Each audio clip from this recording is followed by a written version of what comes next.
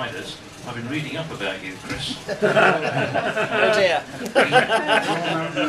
You used to work at HMRC, didn't you? Yes.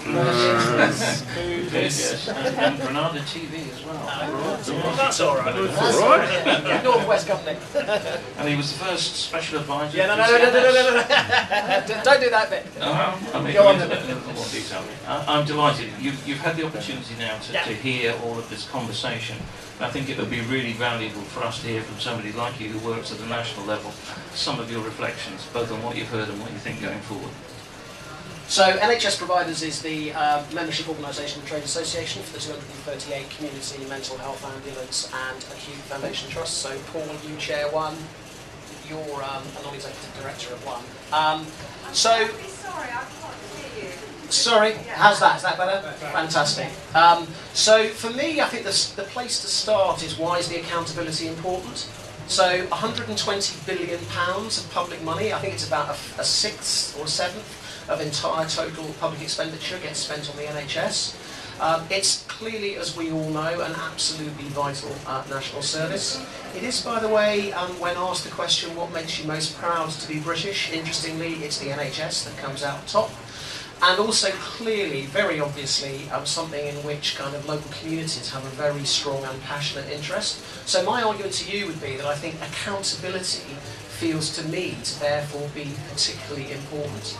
So, Andrew, I kind of absolutely agree with you in one sense about the vital importance. If you've got that much public money being spent, it seems to me blatantly obvious that the Secretary of State, the government, should be accountable for the spending of that public money.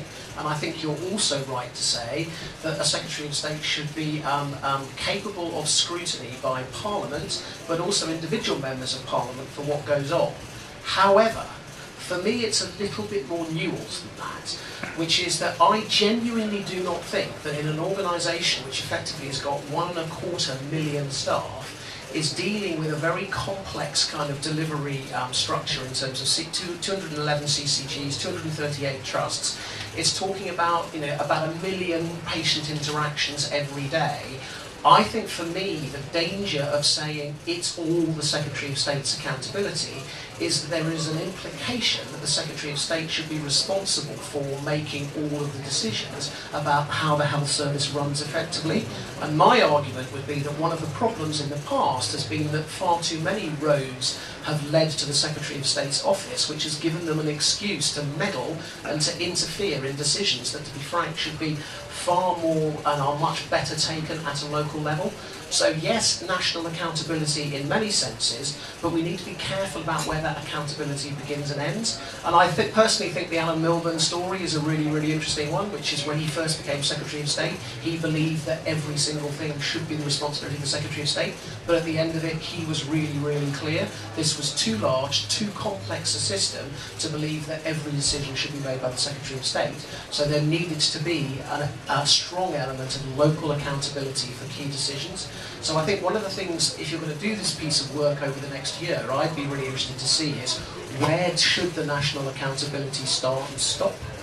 So when you then come down to local accountability, I think all of the previous speakers, I think, have set out for you what I think is a very complex and diffused set of accountabilities. So I thought, Andrew, you set out really, really well the key role that I think local government has played, not least because I think we need to think about this as a health and care system, not as just an NHS system. And if it's a health and care system, then local authorities as commissioners of care have got a key role to play. And I think I particularly welcomed your comment, which is certainly would be an NHS perspective, that if local government health and wellbeing boards and overview and scrutiny committees are prepared to fulfil their role effectively, we need to support local councillors better and more effectively to play that role. Because I think one of the frustrations in the NHS is that actually we keep missing each other. One of us is speaking Swahili, one of us is speaking French, and effectively we just keep missing each other. And therefore I think that training feels to me to be important. I'm very glad that we talked about CCGs, because I do think CCGs who actually commission the care do have an important role to play in this process. I'm also very pleased that you pointed to the foundation trust model, because individual providers, it feels to me, should have an element of local accountability. And the whole Milburn principle about foundation trusts was that you should have this new form of governance in which effectively you were allowed as a member, and by the way, it's not just acute trust, it's acute, mental health, ambulance and community trusts who are foundation trusts. All of them have got members. Those members elect the governors, and they do have the ultimate power to basically appoint people like Paul, or as you say, sack people like Paul, but also to hold the board to account. And I can point to you to a number of instances about where those organisations, those governing bodies have held, and they are drawn, I think, again, brilliantly from, there's a bunch of people who work in the trust, there is a bunch of patient representatives, drug service users representatives, and there's a bunch of political representatives who sit on governing bodies. So they are, it seems to me, potentially a very useful way of effectively having the right level of accountability.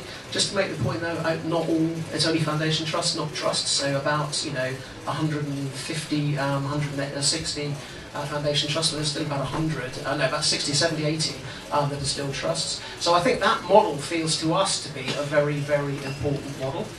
The one that nobody's talked about so far is the replacements for the community health councils, which were effectively Health Watch. And again, I think Health Watch, it feels to us to still be a bit of a growing flower. It's a new flower, but actually I think the importance of the patient voice coming into the debate is very important, and Health Watch is the logical place for that to happen.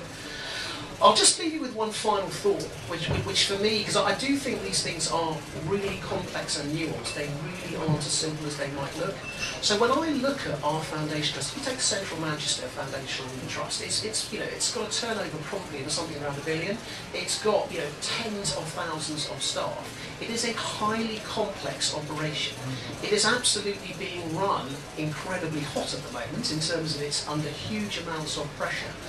I cannot tell you how important it is that there should be really, really clear governance of that institution so that it runs completely like clockwork, and that if stuff goes wrong, it's absolutely crystal clear who is held to account for things going wrong. It's also vital because these are, again, I really wouldn't, particularly in this audience, like to use the word business, but effectively they are highly complex organisations that need to run, can only run if they're really effectively managed. And everything about management tells you that clear governance and clear accountability is vital.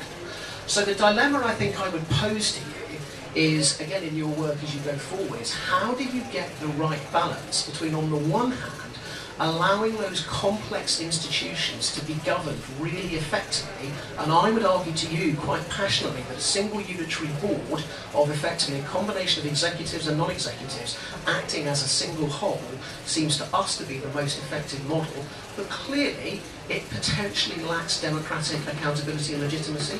So for me, the real question is, how do you very effectively pair, on the one hand, the need to run these institutions really and local systems really effectively with appropriate governance, but on the other hand, get the appropriate democratic accountability.